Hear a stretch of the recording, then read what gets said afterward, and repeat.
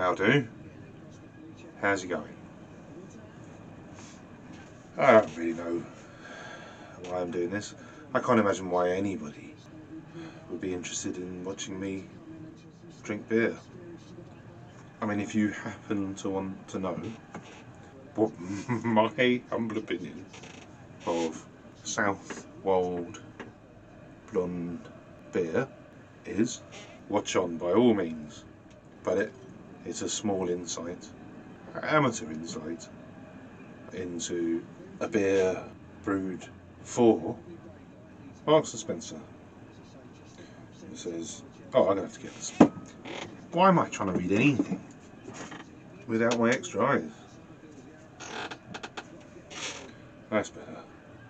Why read with two eyes when you could read with four? Yeah, Southwold blonde beer from the Adnams brewery. Oh, right, yeah. I think they brew something quite similar for themselves. I've had Adnams brewery products before now, so no doubt I've tried something similar. Right, well, let's give it a go, eh? Oh, hang on. Hold your horses. Eager beaver. Let's find out a little bit more about it first, shall we? Yes. Created by Adnams Master Brewer, this pale yet full-flavoured beer is made using a blend of East Anglian malted barley and wheat, Boadicea and First Gold hops from England, and Nelson Sauvin hops from New Zealand, combined to create the subtle citrus notes and refreshing flavour. Now we can get it open. Let's give it a pour.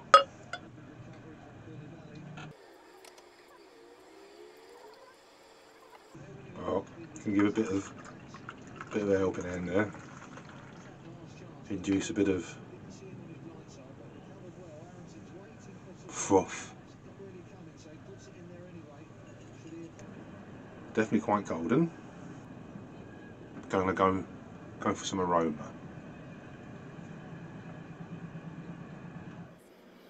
I'm really not good at this.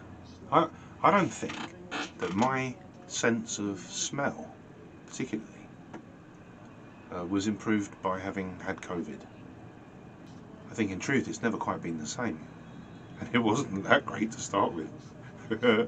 So I'm just going to go straight on to the flavour test.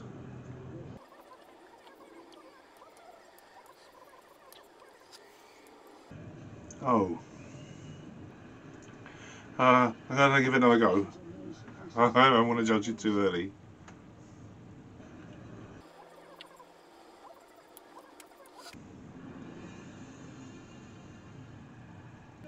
I've used the Nelson Sauvin hops before now, and they are a little winey. They do have a wine-like element to them. It's the most wine-like hop that I've ever worked with. I've not used Boadicea, but First Gold, I do know. Was it called that because it was quite early flower? I'm not sure, but First Gold, I think, is a type of Goldings. Is it Whitbread Goldings? Oh, there's a lot to know about beer and brewing, and I've only been at it for about a decade. So really, you've got to think of me as a small boy. My knowledge and my skill base, like a pre-teen, really. So yeah, I'm a latecomer. I was a late developer in brewing terms. I discovered the product early enough, but I can't be expected to know all the hops and all the malts and or even if I knew them all, to be able to discern them one from another in an active pint of beer.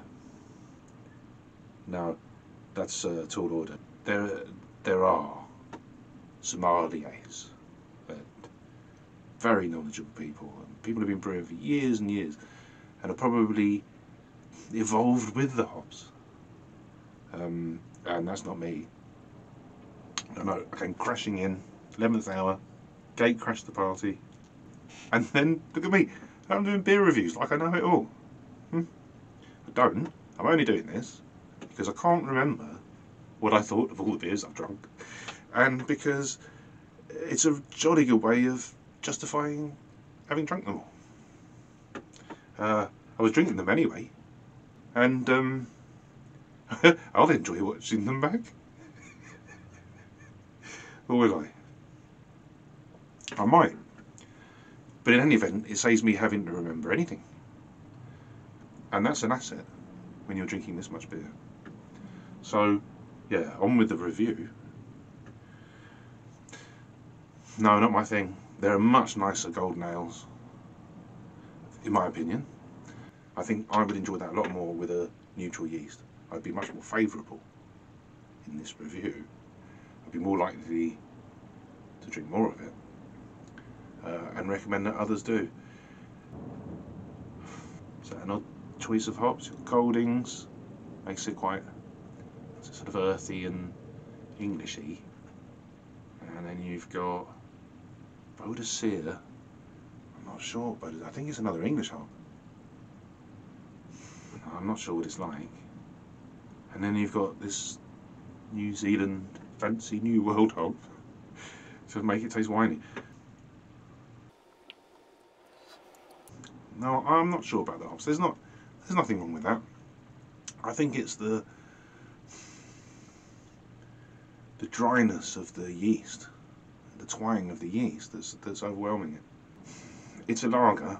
It's a lager-based thing with some slightly richer malt, Munich or something, and then maybe some sort of Bavarian yeast, and then the hops.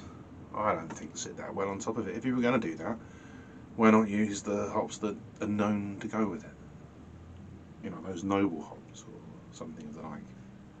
Even Northern Brewer would be nice with that. A grassy, piney flavour. I like first cold hops. I like. Oh, I don't know if I like Boadicea. Boudica. Boudica. Let's go with Boudica. Not really my sort of thing. If it came to stick or twist, I'm going to twist. Sadly. If you like lager, this might be your sort of thing.